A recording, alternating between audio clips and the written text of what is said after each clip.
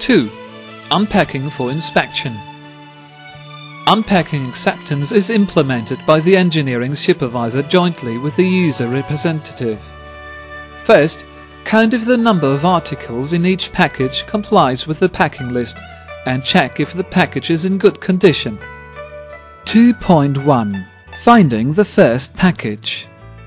Packages can be opened if they are undamaged and match the shipping list and item count. Each package has a packing list. The engineering supervisor should check the goods item by item, according to the packing list. The unpacking inspection report is found in the package labeled as number 1 of total XX.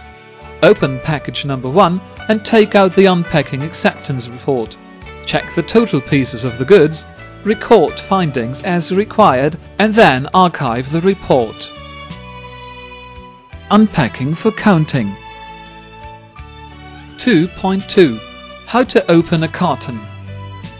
Cut and remove all the packing straps using the side cutters. Cut the adhesive tape along the joint of the carton cover with an electrician's knife. Be sure to keep the blade depth as shallow as possible to avoid damage to the contents.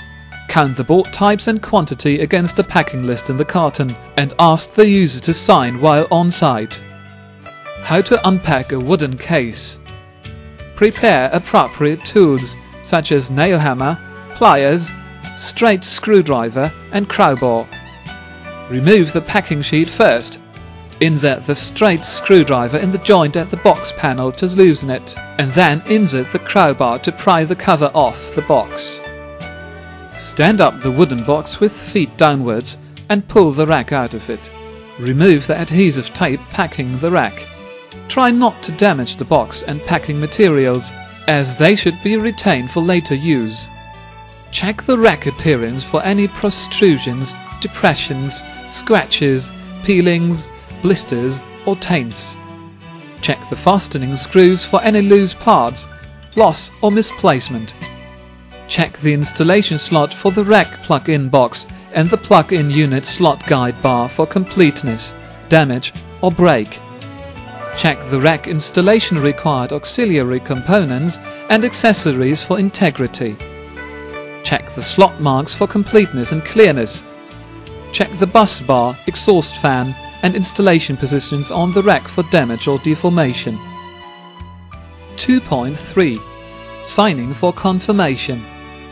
After the unpacking acceptance report has been completed, both parties should sign off for handover. According to the contract, if the goods are kept by the user after the unpacking acceptance, the user is responsible for goods safekeeping after the signature and handover. Each party shall hold 1 copy of the unpacking acceptance report. The engineering supervisor should return the acceptance conclusion in the report within 7 days to the equipment supplier for archiving. 2.4. Handling of short delivery. If during unpacking any short, missing, wrong or more delivery or goods damage are found, promptly take a photo and make a record, and feedback the matter to ZTE headquarters for corresponding handling.